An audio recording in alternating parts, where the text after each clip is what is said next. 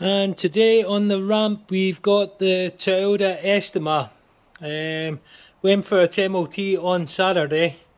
It passed with flying colours. Got an advisory on the brake pads. So today we will be doing the brake pads on it. Also we've got a little problem with the headlights. The headlights seem to have a mind of their own where they're coming on by themselves. So we're going to hopefully tackle that problem. So as you can see, the brake pads are quite worn. We got advisory for scored pads, but once the new pads are in, it'll take all that away. It's just because it hasn't been running a while. You can see some of these added spacers to this for the bigger wheels. Don't know how I feel about that, but hey ho. Alright, so we'll be doing the brake pads on this here, so I'll keep you updated. Okay, so we've got all the wheels off now.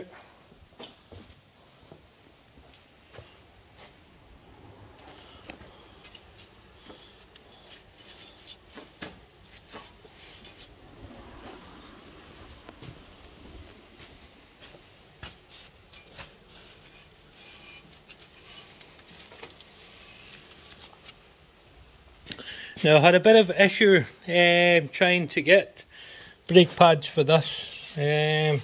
For some reason the AR30, the VIN number for these, obviously they're slightly different VIN numbers than what we're used to, but it wasn't coming up on their system. But they managed to find some, and it pairs with the previa. So once they were ordered, I thought I would get in about this here, but these stupid wheels, they have different sockets for taking them off, so my usual sockets wouldn't fit into the holes, so I had to use the old rusty, don't even know what this is, I think this is a spark plug remover, but I had lying in one of the boxes. And lo and behold, there was no locking key inside the vehicle. There wasn't a wheel key neither. It's got a jack, got everything else. So just seems someone's played funny beggars. But can't be helped. So once the brake pads are done in this, and once we've got the problem with the headlights sorted, I'll get it in to get it validated. The vehicle itself is in meticulous order. Condition of it wise, it's very, very good. Obviously it's got its wee blemishes here and there, stone chips on the bonnet, but generally all round it is really, really nice. Really nice vehicle, so it should be pretty good when it goes up for sale. It'll be interesting the type of customers that I get out for this year one. I've never really dabbled in Jap before, so there's a start for everything. Right, so we have all the pads off. Now the back ones that had the advisory, I wouldn't say they're bad. Obviously it was the discs, but they did say that the pads were running low. They're not, but we'll put new ones on it anyway. The front ones, on the other hand, they didn't really have an advisory, or pretty low. This here was the passenger side, and this here was the driver's side. So definitely caught in the nick of time. So we'll get the new ones out, get a comparison on them. Then what we'll do, we'll service up the sliders on the calipers, and then get the new pads on. Then we'll have brakes, and then we'll get stuck into this phantom headlight problem. So nice shiny new ones. I've never actually had them wrapped up like that before, but hey ho. I suppose it's a different brand for these here Blueprint ones. I've used Blueprint before, but they've never been wrapped up like that. It's always been a different packing. Okay, that's them unpacked. We should notice a brave difference with these. I've got more beef than a butcher. Lovely jubbly. That's a bit. Back brake pads on, well greased up on the backs of them.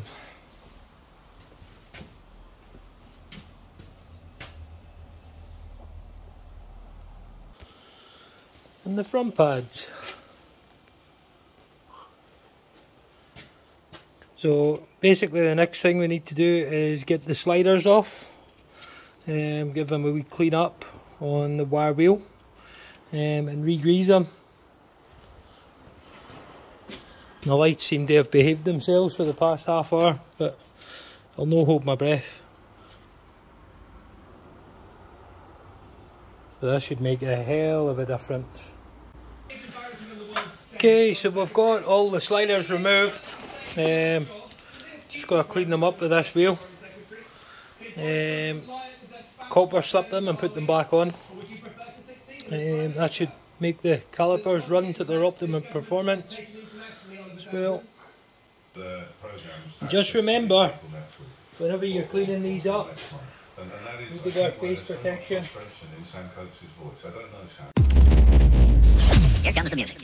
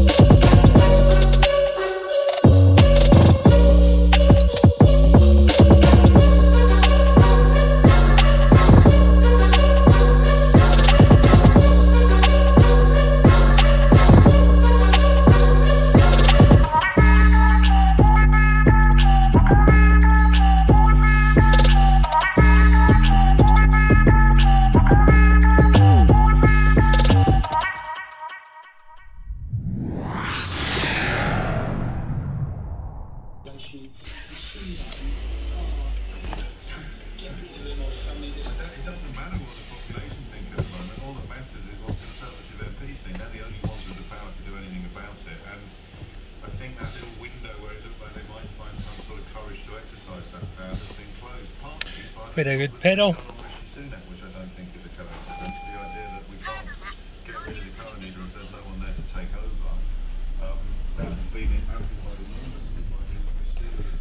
Much better.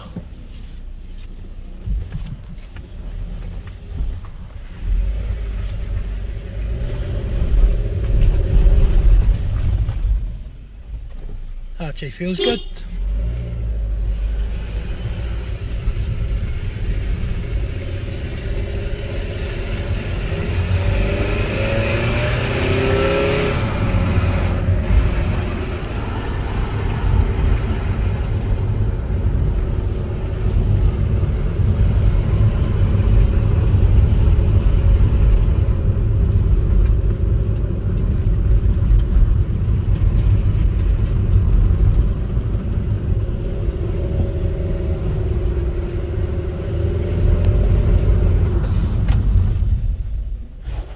Perfect.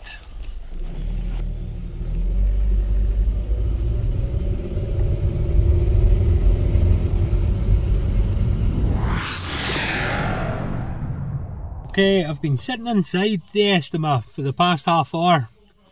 None of the lights came on the front, didn't automatically come on. It's really odd. The only thing that I've done so far to try and combat this is the indicator stock. I took it out and sprayed electrical contact cleaner down it and basically worked it back and forward, refitted it back up again. It behaved itself and then boom, the light came on again, so proving what I done didn't actually work. Now what else I've done is there's a wee sensor on the top of the dash. Now for what that is I don't know. This here. So what I done was I took the cover off it out, covered it in red electrical tape. Hopefully if that is a sensor at fault, it's covered all the time, so it's not going to get any activity at it. And also there's a wee small sensor on the bottom of the windscreen, so I put a wee square of electrical tape on it. Obviously that's not gonna last because heated windscreen is just gonna melt the glue on it, and plus with the wipers going on it's gonna come off. But it's only, I'm just trying to eliminate faults in there.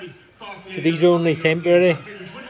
So if it's proven that this is a fault or whatever this is a fault, then we'll work on getting it replaced or find an alternative measure for it. Or on the inside, possibly look at replacing this, because I've sprayed this with electrical contact cleaner. It seems to have behaved itself, and then all of a sudden, obviously when I'd mentioned the CCTV picked the footage up of the lights randomly coming on. I'd already went home from work, and when I come in the battery was dead. Turned out the lights randomly come on. But it seems to be whenever it comes on, I jiggle this as if I'm flashing the lights, and then the lights come off. So will it be worth changing this? You know, am I just going to keep replacing parts and not get to the bottom of it? I don't know. But anyway, see if any of yous watching have anything available the same type for this year. I'm led to believe previous the indicator stock actually are the same. If you've got one for sale, just put a message in the comments or DM me. I'll be grateful. Okay, so I'm a bit disappointed. The phone got damaged, so it will affect my video making. So hopefully I can get another phone pretty pronto that I can do all the wee bits and pieces that I need to.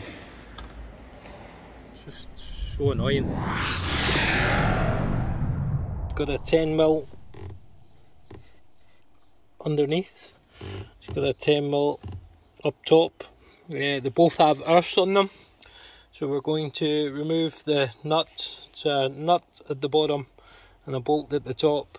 So we're going to be removing them, undoing the clips. They're just push clips.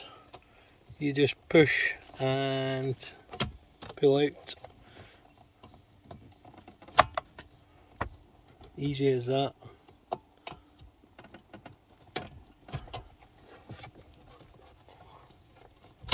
Now obviously you've got the battery disconnected.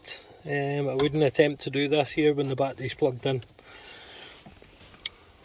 So we'll want to loosen these, so I'll just get them started off with the ratchet.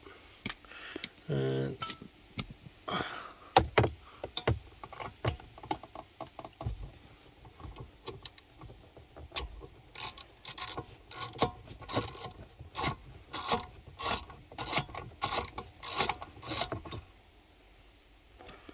right.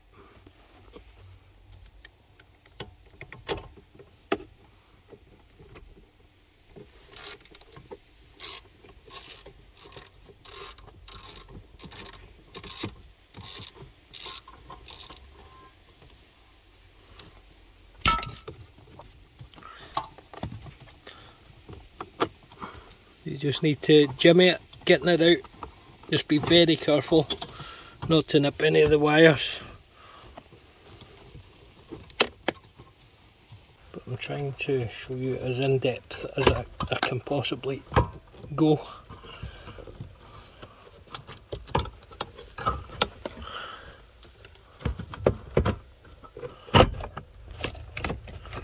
Right, so by the looks of it, the pollen filter needs to come out to allow room. The pollen filter looks like it's not been changed in time. We had a sneaky little plug that was stopping it from getting out, which was this here one. I just didn't see it admittedly enough. So that's it pushed out.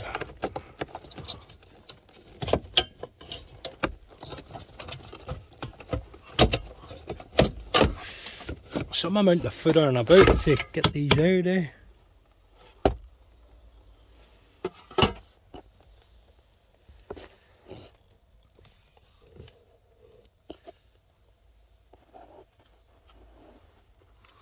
So that's it out. So we've now got an ECU out. So we're just going to undo the wee screws and lift the lid. I'm going to check the condition of the ECU as well. Just may as well do it while it's off, but we need to get into the BCM. Okay, so the lid for the ECU is now loose.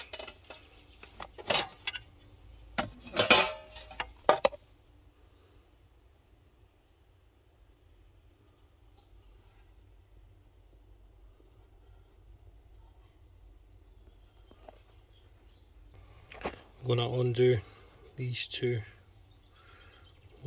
hopefully lift it up and get a look at what's underneath. Okay.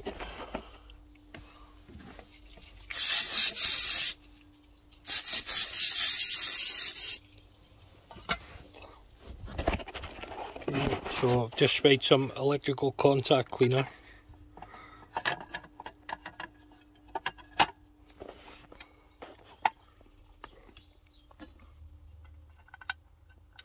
Everything looks fine on the ECU itself.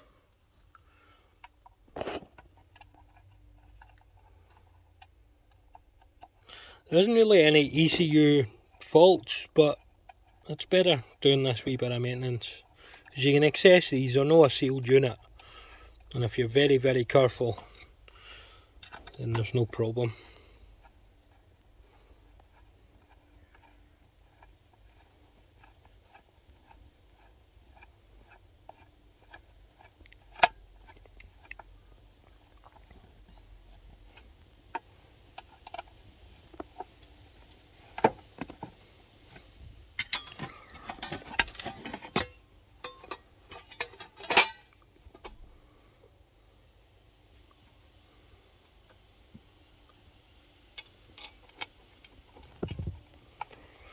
So just got to track down where the BCM is. I was under the influence, it was in the glove compartment and behind the glove compartment, but hey ho, I've been proven wrong.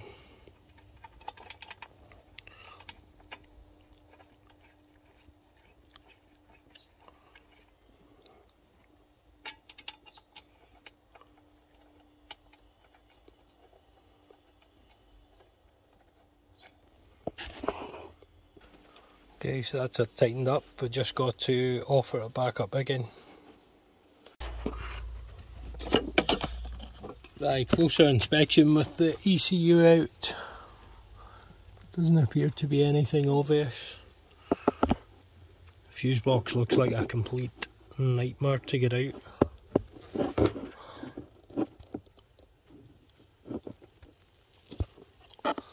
Very daunting. I think I'll put that one on the back burner.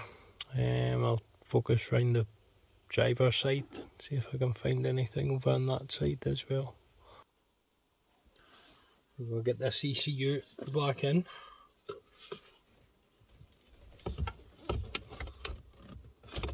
See if it's easy to win. I doubt very much, but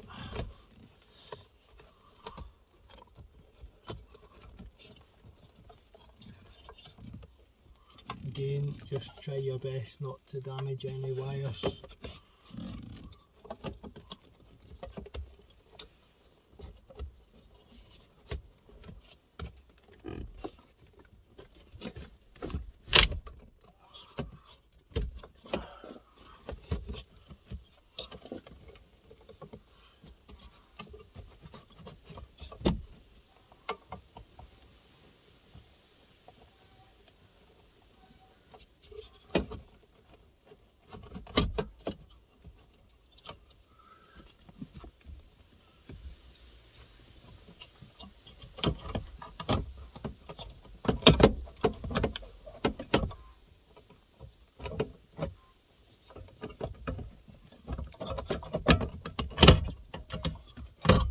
That's good to go. We just need to locate the earth and come off it. Oh, absolute pig to get into.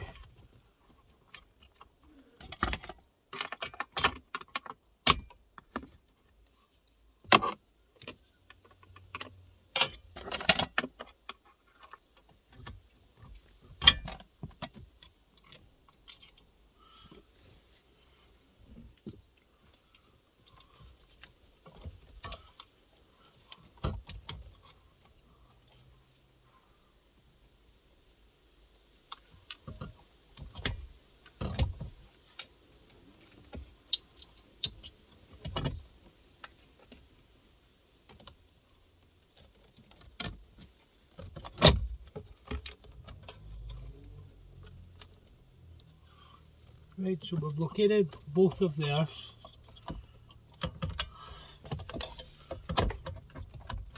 Just going to make sure that the ECU is seated properly in place on its wee stands.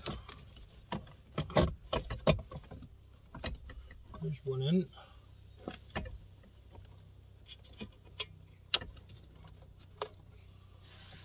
Okay, so this here one goes to the top.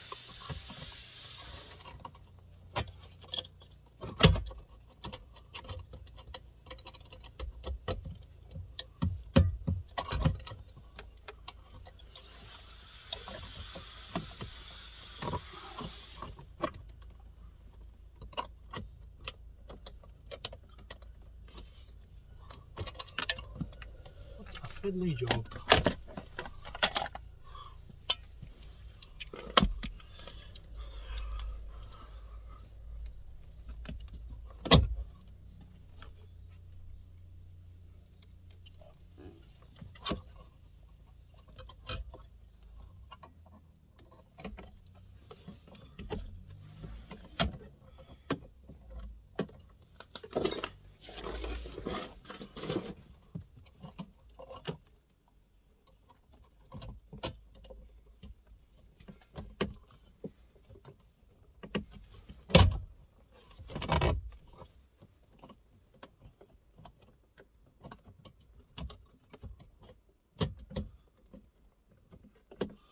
Right, this is hooked on.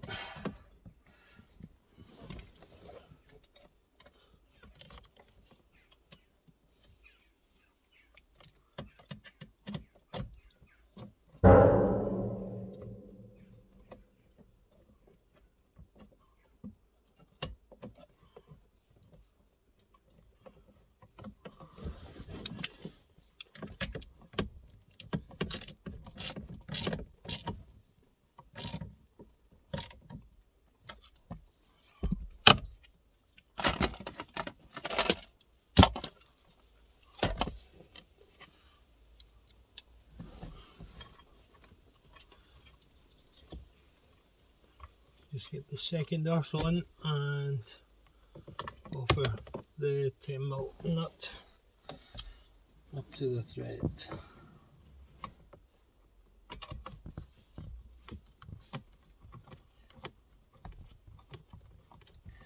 So thankfully on the ECU all of the plugs are different, so you can't mix them up, but just obviously have a look, because you don't want to be offering up something that clearly won't fit and you might end up bending some of the wee bits on it.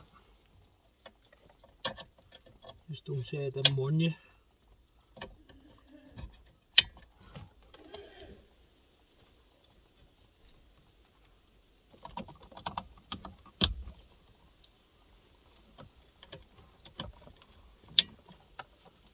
So 2 more plugs to go, and that's it all plugged back together again.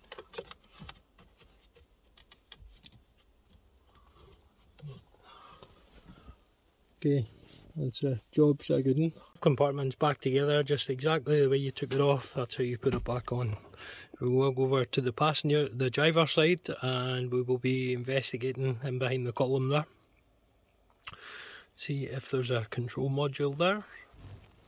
Okay, so we're going to be taking the wee panel trim off. It's that little screw here.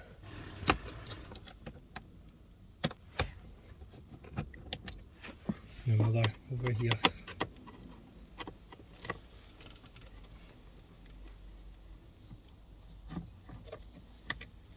Check for hidden ones. No, it's just a clip. Okay, so that just pops out. You need to be careful with these as well, due to the fact that there's also wires on this. You don't really do not want to be damaging any wires.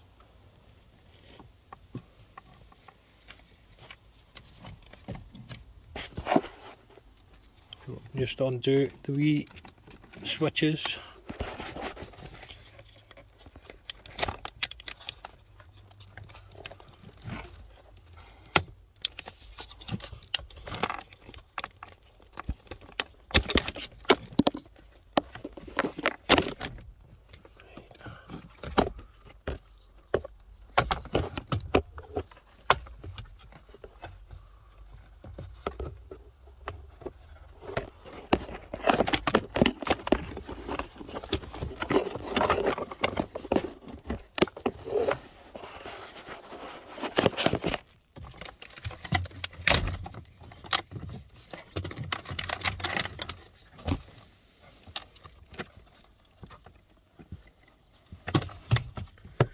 Right, so rather than disconnect these here ones, I'm just going to leave them ones plugged in. That'll give me a good scope in here and see what's what.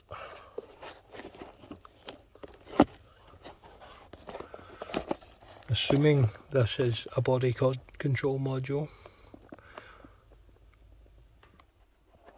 Okay, I've undone the 10mm and sprayed some electrical contact cleaner at the front and back of it.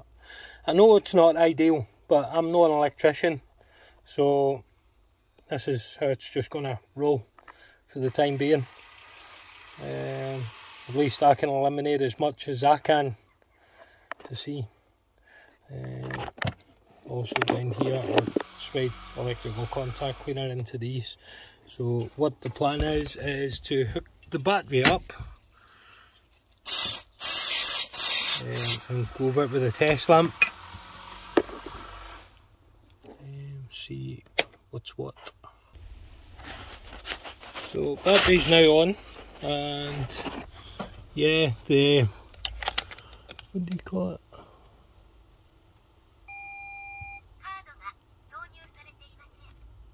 The headlights haven't came on yet from I connected the battery up.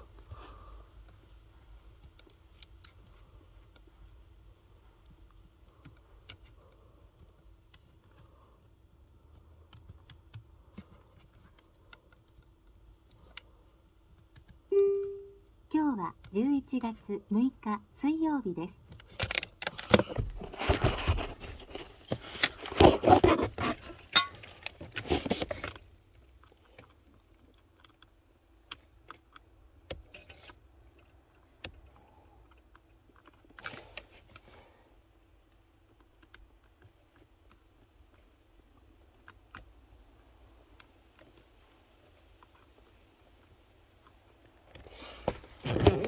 So all the fuses are fine. Also redone that earth, cleaned it up as well because it was looking a wee bit built up with verdigris. There's also, from what I see, I think there's a couple of fuses in here too. It's just so awkward to get into.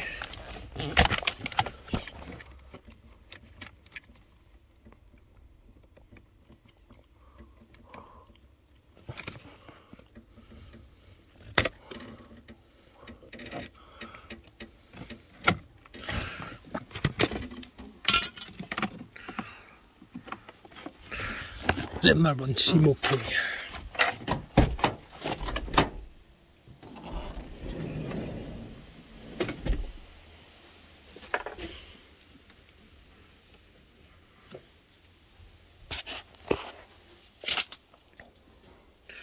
Not sure if these here have a wee button to close them. Doubt it.